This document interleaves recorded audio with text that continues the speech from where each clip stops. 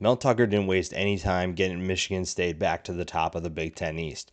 And that a success should have you excited if you're a Spartans fan. Because when you look at where they used to be in the last couple years, it wasn't looking really good. And Mel Tucker came in and said, hey, we're turning this around now. We're not wasting any time. We're not going to give teams a chance to capitalize on our struggles. We are going to make some noise. We are going to hit the recruiting trail hard. And you see the results already. You saw it last year thanks to a couple guys. And now with the transfer portal and the recruiting trail, this is a staff that has Michigan State believing that they deserve to win a Big Ten championship within the next few years. I've been a fan of Xavier Henderson for a while now, and it's easy to see when you look at his production. This is a guy who runs all over the field. He does everything for this defense. He had 96 tackles last year, 10 tackles for loss, 3 sacks, 2 passes defended, 1 interception. He literally does everything. He's that Swiss Army knife for this defense, a guy that is not afraid to initiate contact. He is not afraid to fill the gap, to fill the alley, and send a message with his physical play. And that's something that's going to set the tone for a defense that's going to be extremely talented this year. It's going to be fun to see what Michigan State's able to do. And that maybe even help them take away some of that pressure on the offense to produce. This is a conference that has seen a number of teams take a step forward in terms of explosiveness, a couple within their own division. And a guy like Xavier Henderson is not only going to help in the run game, but he's also going to be able to help against some of these talented pass catchers that Michigan State's going to face on a weekly basis. I really wish Jalen Naylor would have returned, but getting Jaden Reed back after leading the team in receiving yards is a huge get for them. That's a huge player that's going to make a ton of big plays for them once again. Averaged 17.4 yards per catch. This dude was explosive. 10 touchdowns on 59 catches. That's something that is really exciting for this offense. And they added some players that we'll talk about later that are going to help make things a little bit better. But it was the passing game that really stepped up and made Michigan State a lot better than I think people were expecting. And when you look at when they had Kenneth Walker, he is obviously gone, so the rushing attack is going to be a question mark maybe this year, but I think the talent they have coming in is going to limit some of those concerns. But Jaden Reed is a guy who's going to lead the team once again in receiving. He just needs some guys to step up around him. Jacob Slade is an underrated defender for Michigan State. I don't think he gets the recognition he definitely deserves. This is a guy who, again, we talk about defensive tackles and how they don't get a ton of recognition because of the position they play. But Jacob Slade is a problem. And this is a guy who, one, he wears 64. So that's probably why he doesn't get a ton of attention because of the number that he wears. But this is a strong player who has a ton of power in his frame. And a lot of times is doing more of the holding up one or two guys so the guys behind him can make plays. And that's something that's going to be huge for this defense. Once again, a front seven that's going to be super talented. Jacob Slade is a guy who could really stand out for them without having the production. Cal Halliday is an absolute menace to society, mostly because this dude does not wear gloves when he plays linebacker. Now, granted, gloves probably don't do a ton in terms of protecting you from major injuries, but they definitely keep those scrapes and bruises or those bumps because you are in the trenches battling with 300-pound offensive linemen and banging against a bunch of helmets with your hands. And it's just crazy to see someone like him not wear gloves. So the fact that he stands out that way is just the beginning. This is a guy who's going to stand out in terms of production too. He is a natural playmaker, 96 tackles, 5 tackles for loss. He had 2 interceptions last year too.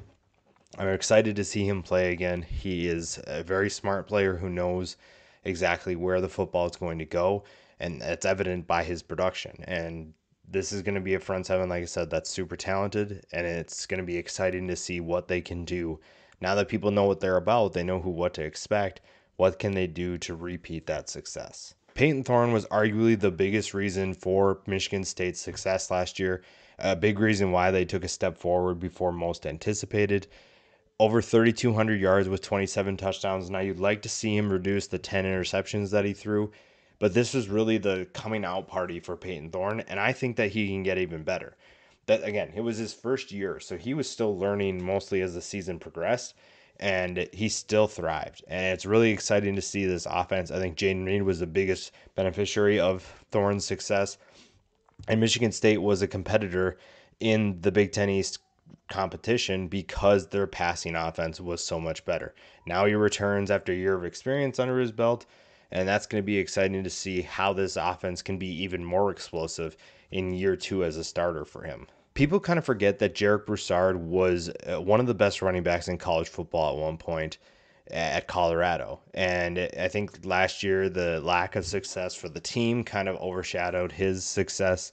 But this is still a very talented running back, one that is going to compete for the starting job here at Michigan State. I think people overlook him for the other guy that we'll talk about here. But this is someone who I really like as a competitor, someone who is going to be productive for this offense, and the rushing attack shouldn't take a step back because he's there. I think Chris Bogle has the chance to be arguably the biggest X factor on the defense. Now, this is a talented defense that doesn't necessarily need something to be good. They just need someone that can take them to be great. And Chris Bogle is a former four-star kid who has great size for the defensive end position. And again, this is a talented front seven that has a ton of experience. But I think that Chris Bogle's ceiling maybe is the highest of anybody that's on that front seven. And if he can take a step forward after being in a kind of crowded Florida defensive line, if he can stand out now that he gets a chance to be the starter, to be the guy, then I think that Michigan State's defense is going to take a step forward as well. Mississippi State transfer Aaron Brule was maybe one of the bigger surprises. I was really kind of shocked to see him leave Mississippi State after a season in which he produced 53 tackles and 8 tackles for loss. I think maybe it's just Mississippi State's loss and Michigan State's gain, because he's a guy who can step up. And even you look at the guys that they brought in with him, Jacoby Windman is another guy that could be on this list. But I think that when you're looking at who is most equipped to handle a transition like this, it's him. We talked about Xavier Henderson earlier, but Ronald Williams Jr. is going to face a lot of that competition we talked about in terms of pass catchers. And he's proven that he is ready for the task. He had 8 passes defended last year, so teams definitely weren't shy about testing him, and he lived up to his team's expectations. They wanted him to potentially shut teams down, and at times he did that, and it's going to be really exciting to see what this secondary can do, because they're going to face some really talented pass catchers, especially at Michigan, especially at Ohio State. That's going to be the biggest test. But even look at Penn State, even you're looking at Maryland. This is a Big Ten East that has a ton of talent at wide receiver, and Ronald Williams is going to have to prove that he's ready for that test. We talked about the running backs earlier. Jalen Berger comes in from Wisconsin. I think people expected him to be better at Wisconsin, and things just obviously didn't work out. Now he gets a chance to take over for Kenneth Walker III. He'll probably rotate with Jarek Broussard, but this is an offense that can handle that, and they're going to go at a faster pace than we expected from the previous regime, and that's going to be really exciting. I think people are still very high on Jalen Berger, and a lot of people are picking him to be the starter. But at worst, he's going to be in a rotation with a guy who's super talented, and that's going to be huge for this offense. This is a team that has the talent to compete in the Big Ten East. They just have to take a couple steps and maybe pull off a couple upsets in order to do that. But I like the talent that Mel Tucker is bringing to campus. I like the additions in the transfer portal, and the guys that they have returning have championship caliber attitudes, and this is a team to definitely pay attention to in 2022.